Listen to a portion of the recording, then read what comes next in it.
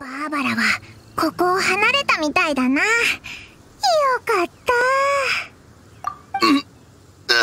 た。喉が。バーバラ様、本当にここにいないのか？違う。信じないんじゃない。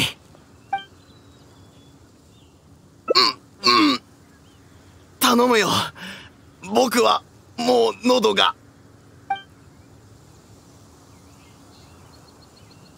さすが栄誉騎士だけあって気迫がある。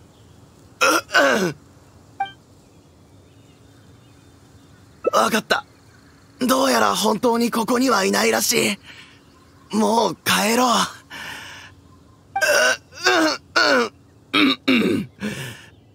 この喉、バーバラ様が帰ってきたら直してもらわないと。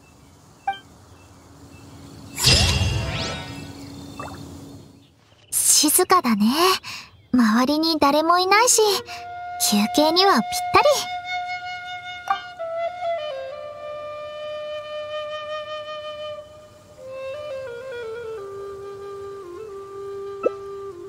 理由はね、たくさんあるんだ。祈祷牧師としての自負とか、みんなを失望させたくない気持ちとか。でも結局は、お父さんに指摘された点が一番の原因かな。人に頼まれたら断れないんだ、私。立派な牧師になりたいなら、他人の頼みを断ることから学びなさいって、お父さんとシスタービクトリアに言われたことがあってね。でもそれができなくて、誰かに頼まれるとつい助けてあげたくなっちゃうの。悩んでる人がいれば助けてあげる。何か要求されれば満足させてあげる。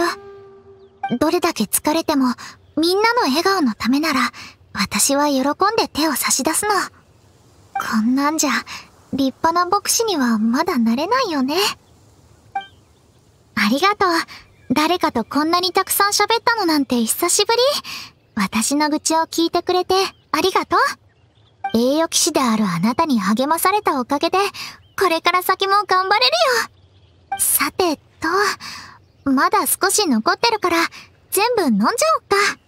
今日はゆっくり休んで、明日からまた頑張ろう。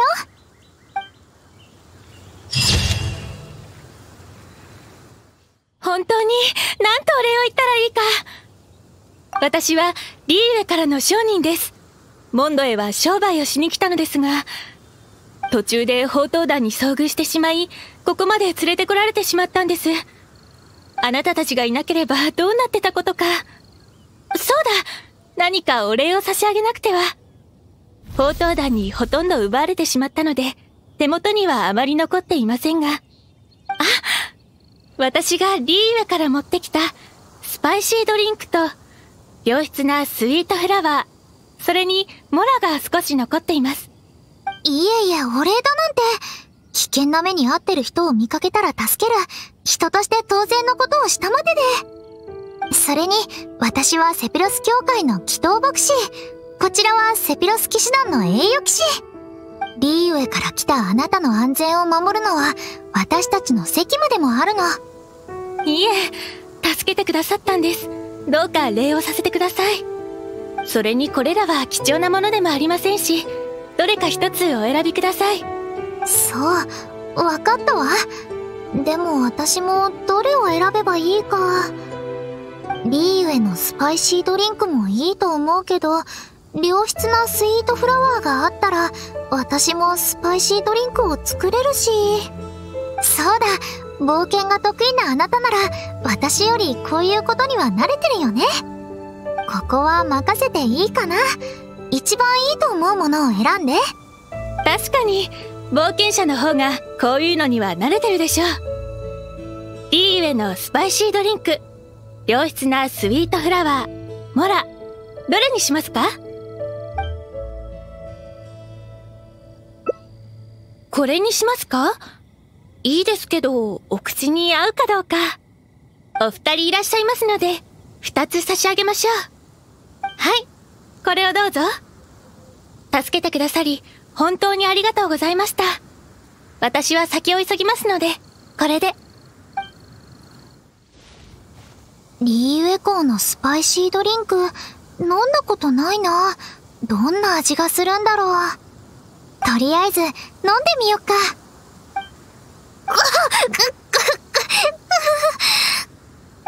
辛い。喉が焼ける感じがする。私の作るスパイシードリンクと全然違う。あなたはどう思う？無理しなくていいよ。今日はもう遅いし、スイートフラワーを探す時間もないから。今度機会があったら、私のスパイシードリンクを作ってあげる。私が作るのはもっとまろやかで、こんなに刺激的じゃないから。もうモンド城に帰ろう。休暇もこれでおしまい。今日は付き合ってくれてありがとう、栄誉騎士。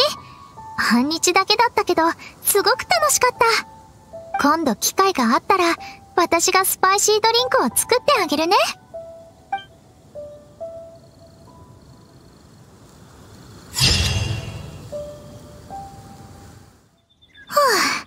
これで片付いたね。数が多かったから手こずったね。あ、待って。腕怪我してるよ。ダメ。小さな傷口でも放っておくと悪化する可能性があるんだから。ちょっと待ってて。すぐに直してあげる。これでよし。じゃあ、スイートフラワーを探そっか。あなたはセピロス教会の牧師さんでしょうか？はい、私に何か用ですか？よかった。僕の傷を治療してくれませんか？僕は清泉町の狩人です。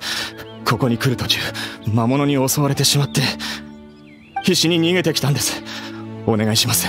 治療してください。リーダー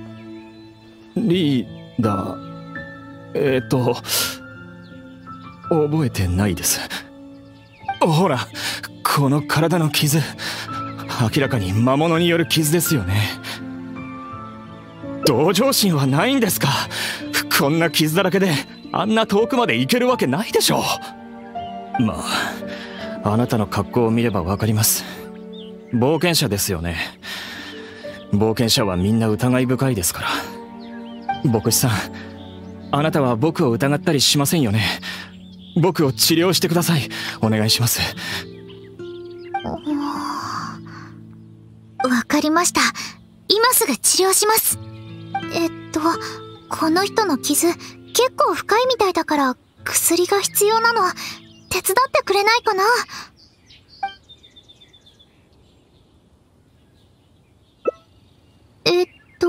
それもいいけど、まずは治療が先だと思うの。なんだか急に傷が良くなってきました。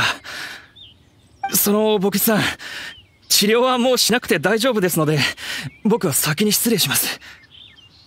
まだ何か？何がしたいんですか？僕は何もしてませんよ。あなた、何様のつもりですか？僕はただ治療を頼みに来ただけでしょう。それの何が悪いことなんですか？バカにしてるのか？捕まえたいなら捕まえてみろ。くそ、分かったよ。行けばいいんだろ。ありがとう。さっきの人、傷口を見たけど、本当に治療が必要だった。たとえ砲刀弾であっても。でも、あなたの言うことにも一理ある。もし彼が何か企んでたら、それこそ危険な状況を招いてしまってたかもしれないから。とりあえず、モンド城に帰ろう。もし彼に仲間がいたら、ここは危険だから。今日はもう、スパイシードリンクをご馳走できそうにないね。次の機会があったら、今度こそ作ってあげるから。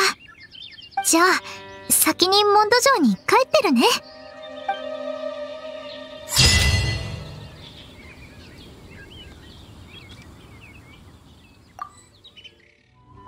せ。スパイシードリンクできたよ。ここでゆっくり飲もう。はい、あなたの分。しっかり味わってね。ほんと？よかった。口に合うかどうか心配だったんだ。そういえば、モンド城でスパイシードリンクが好きなのって私だけだったような。私がスパイシードリンクを好きな理由はね、ちょっと恥ずかしいんだけど、最初はただ単に眠気を覚ますために飲んでたの。歌の練習をするようになってから毎朝早起きしなきゃいけなくて、練習が終わった後には教会の仕事もあったし、両方おろそかにならないようにしなくちゃって思ったんだ。でも朝はやっぱり眠いから、寝ぼけて練習しても何を歌ってるのか自分でもわからなくて、結局あまり練習の成果が出なかったんだ。それで朝ちゃんと目が覚めるようにいろいろ試したの。ランニングとかミントとかスライムと戦うとか。でもどの方法もいまいちピンとこなくて、目が覚めるにしても時間がかかりすぎて練習する時間がなくなったりしてたの。そこで絶運の唐辛子で眠気を覚ます方法を試してみたんだ。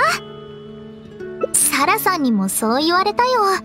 だから直接食べるんじゃなくて、絶運の唐辛子をまろやかにブレンドした飲み物にしたの。スイートフラワーで刺激を緩和する方法はサラさんから教わったんだよ。それから毎朝そのスパイシードリンクで眠気を覚ましているうちに、その味が好きになっちゃったの。飲んだ時の辛い感覚も私にもっと努力しろって言ってくれてるような気がして。そう言われると照れちゃうな。あなただってすごく努力家なんでしょ？それにアンバーから聞いたよ。自分の家族を探すために旅をしてるんだよね。あなたが経験したこと、これから経験することは、歌が上手い下手とかそんなことなんかよりずっと困難な道だと思う。あまり役に立てないけど、治療が必要ならいつでも私を呼んで。どんな傷でも私が治してあげるから。少しおせっかいだったかな。ごめんなさい。気が緩んでつい。今日はせっかくの休日だし、この飲み物をゆっくり味わってリラックスしよう。明日になったらそれぞれの道に向かって努力しなきゃね。私たちの願い叶うといいね。